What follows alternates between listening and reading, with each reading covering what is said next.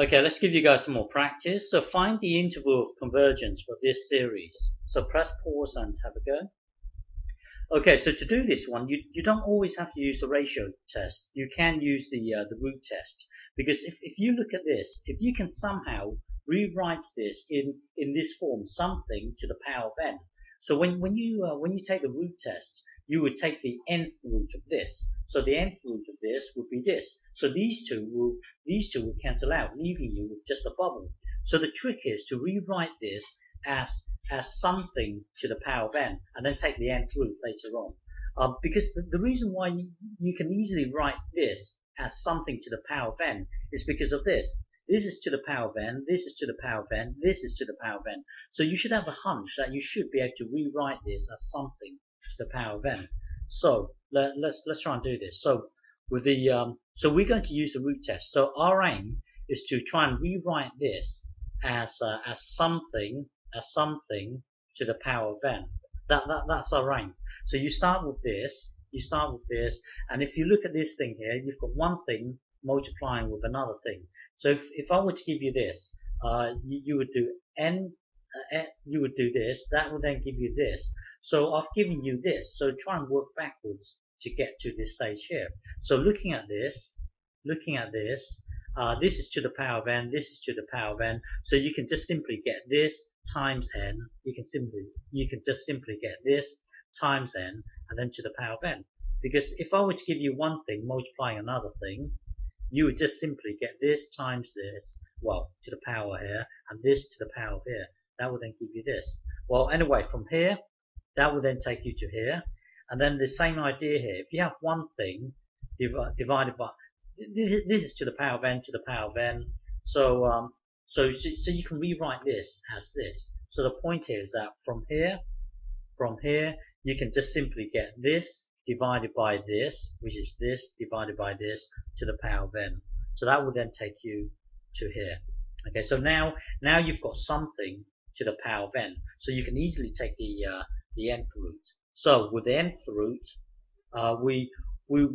normally with the nth root, you demand that all the uns or above or equal to 0. Or another way of looking at it is you can take the absolutes here. And we've done this many times in the past, so I'm expecting you to understand this.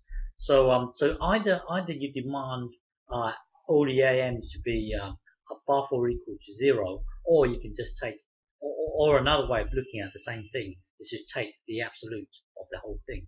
So starting with this, we are going to take the nth root. We are going to use the root test and take the nth root. So with the root test, we always need to compute this value here, absolutes here. So now take the nth root. So this is us taking the nth root here. Take the nth root of this whole thing here. And remember, we need the apps here. So the nth root of something to the power of n, that will then just give you this. So now group all the n's together. And then from here, remember apps of a, b, that's the same as apps of a times apps of b. So that will then give you this. And remember, n is moving from 0 to infinity. So n is always positive. So when you take the absolute of something that's always positive, this absolute is useless. It's because n is always positive. So you can ignore the absolute here. That will then give you this. Okay, so hang on. So remember, we are currently here at the moment. So going back to here, remember when it comes to the root test, we always need to compute this value here.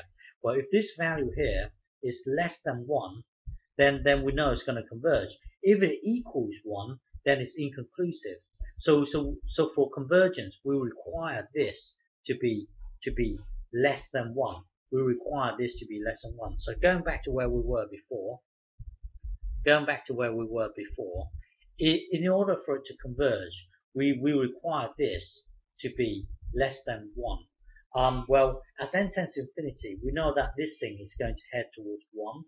So for this whole thing here to be less than 1, we just need to require this to be less than 1, because this is going to be 1, this is going to be 1, so we just require this to be less than 1. So for convergence we require this bit to be less than 1. That's all we require. If this bit here is less than 1, then the whole thing here as n tends to infinity would be less than 1. So try and make this to be less than 1. So that would take us to here, and then translate this from here, rewrite it as this. You can always translate this as this. So now add 1 to everything. So add 1, that would then give you this. So that would then take us to here. So the radius of convergence here is 1, and anything in this interval here we know for sure is going to converge. But remember, with the root test, hang on, remember back to here. If this whole thing here is less than 1, we know it's going to converge. If it's greater than 1, we know it's going to diverge, but we don't really care about the diverge case. Remember, if this thing here is equal to 1, then it's inconclusive. So hang on. So you see, if you put a 0 or a 2 into this thing here, then the whole thing here will equal 1, and when it equals 1, it's inconclusive. So we need to manually check what happens when it's dead on 0 and dead on 2. Because going back to here, hang on, let me just repeat myself. Going back to here, if it's less than 1, it's going to converge. But then if it's equal to 1, then it's inconclusive. So we need to manually check what we need to manually check the cases where this thing here equals precisely 1, which we will do in the next video. Okay.